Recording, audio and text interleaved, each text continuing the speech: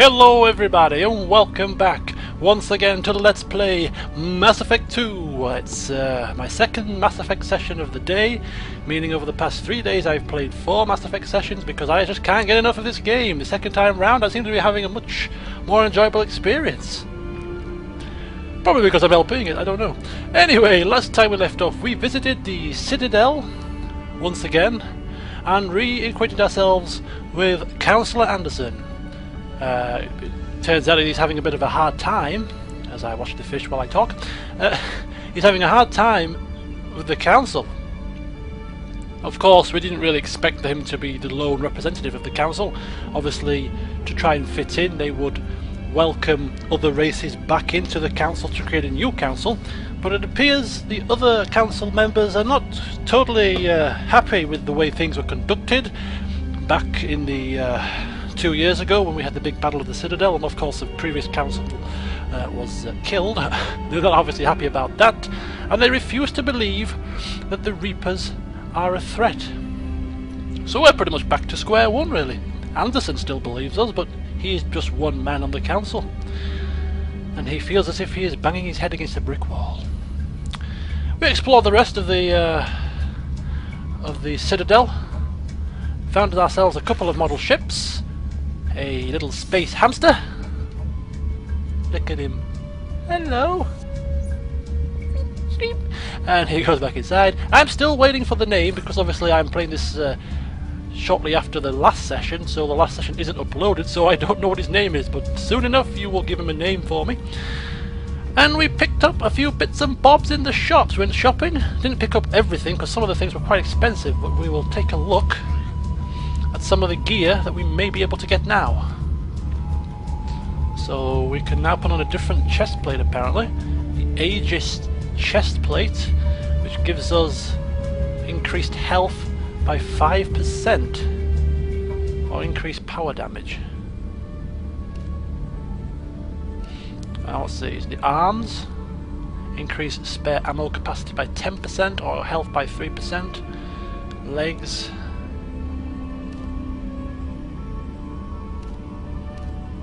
the hell are these? Increase health by 10%. It's quite a massive difference.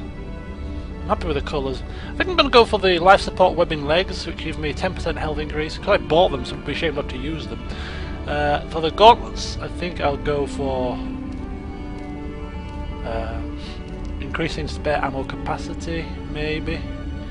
And then for the chest plate, we'll go for this one. Excuse me, got an itchy nose. Sneezing here. Aegis vest. Increase health by 5%. Okay. That should do us. And no helmet. For the rest of our upgrades and updates, I think we have to be... I think we have to have the technician in the tech lab, which will be Mordin. Is it Mordin? Mordin? Whatever he's called. Which we're gonna recruit him early. So yeah, we're done here. So we spoke about our crew members, doing our bits and bobs, and we're now going to head off. I did say at the end of the last part that we were going to go and get Mordin Solus, go and try and recruit him next. That was my next goal, but I have gone through the log, mission log, captain's log, and I have decided that there is something slightly more pressing, something that Shepard would really like to do, and that is pay his respects at the Normandy crash site. So he's going to make an emotional reunion with his previous ship, and also look for those medallions of lost crew members, and even maybe Presley's medallion might be there. So that is the first order of the day. So without further ado, as I like to say, let's bring forth the navigation map music, which makes a fond return. I hope they've got it in Mass Effect 3, I have to say that much. And we're going to jet off through the fuel depot. No, we don't need to do that. Fine. Through the mass relay, and we're going to plot a course to Where is it? Here it is, to the Omega Nebula, which has been explored only 10%. So we're going to plot a course back.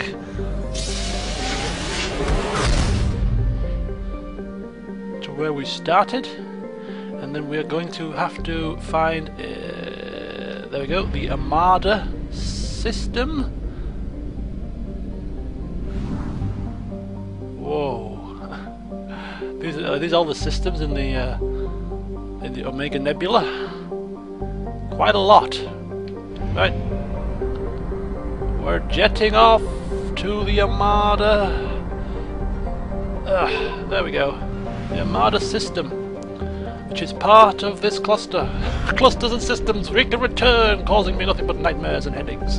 Okay. So, we're going to explore all unexplored planets.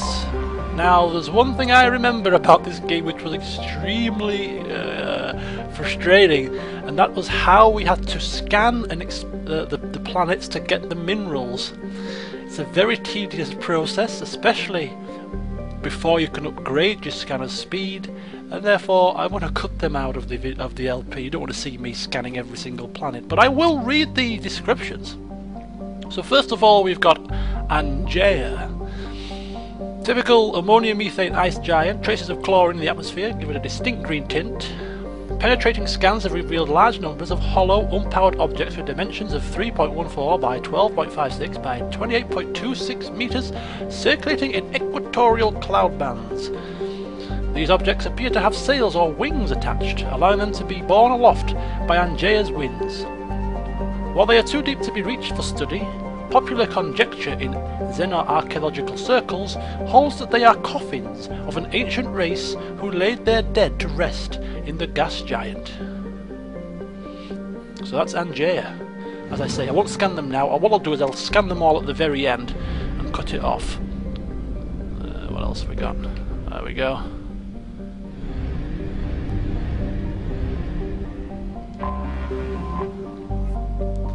Karora. Essentially a giant rock in space, tightly locked to Armada. The only notable feature is a chain of craters stitching across the northern hemisphere, thought to be the result of impacts by a swarm of meteors. No mineral wealth beyond common light metals. Nothing quite remarkable about that. We jet across slowly but surely to the next planet, which is Taken. Looks like a cricket ball. Orbiting close to the F-class star Armada, Taken is a blistering, sun-blasted hell. Neither its carbon dioxide atmosphere nor its weak magnetic field provides any protection from the star's harsh radiation. Fortunately, Taken has few significant resources and is only notable for an unusual purple desert in the southern hemisphere. Southern? Thought to be the result of eroded spessartite. Oh my god, I can't read. And next we have a green planet called Eingana. Apparently it's a hot, beautiful and deadly world covered with debris of ancient starships. Approximately 127,000 years ago, a series of battles were fought over it by two organic species, the Thoihan and the Inusanon. Although no records of the conflict remain, most historians agree that both races wanted to colonize Eingana, and neither were willing to share. The two lost hundreds of ships in a series of battles. The Mass Effect drive cores of these ships broke apart, dumping refined Element Zero over large stretches of landscape. This poisoned the environment, and a wave of extinctions followed. Many of the animal species that remained showed a tendency to develop biotic powers. This makes colonization a deadly peril. So it is habitable. And last but not least, I think the last planet will be Alchera itself. So there we go. I have detected an anomaly. Detected. Oh, Edie's chirping up here. Alchera's crust is composed of carbon and water ice. While low density, its large size allows it to retain a thick atmosphere of methane and ammonia. Nothing really else of interest. Okay, we're gonna have to start the scanner to be able to land, I think.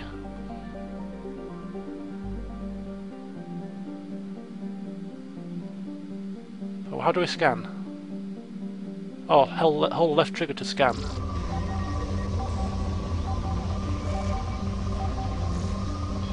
Normally? How do you scan this? How do you turn this bloody thing around?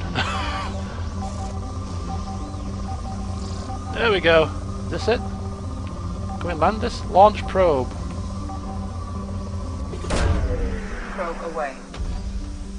Research project. Iridium is used to upgrade heavy weapons, submachine guns, and assault rifles.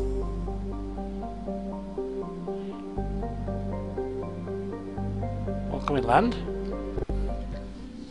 Ah, there we go. Ah, it's all complicated. It's all rather complicated, this new system of traversing the planets. I'll have to get used to it again.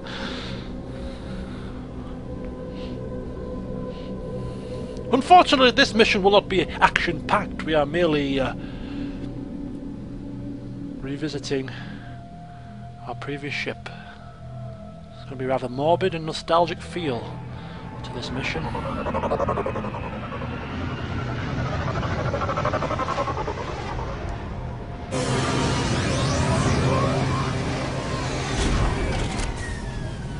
What I do remember about my first playthrough of this game and this particular mission was the fact that I struggled to find a couple of the tags, and I was looking for, must have been at least half an hour. I hope I don't have that same performance again.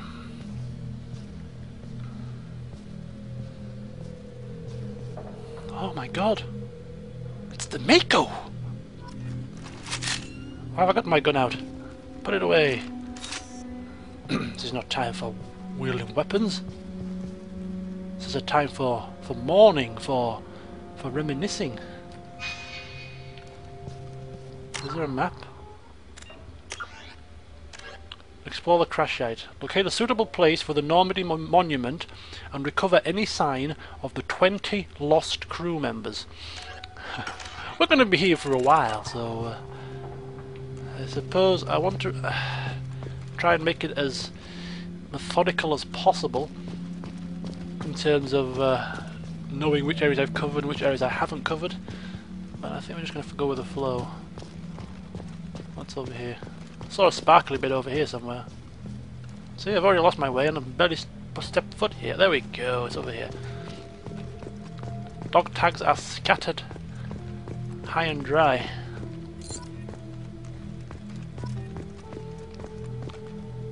Rosamund Draven.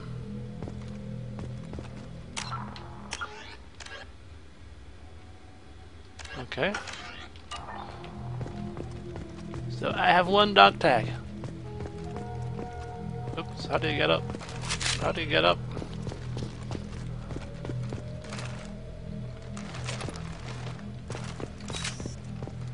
Press B to place the monument. What, here?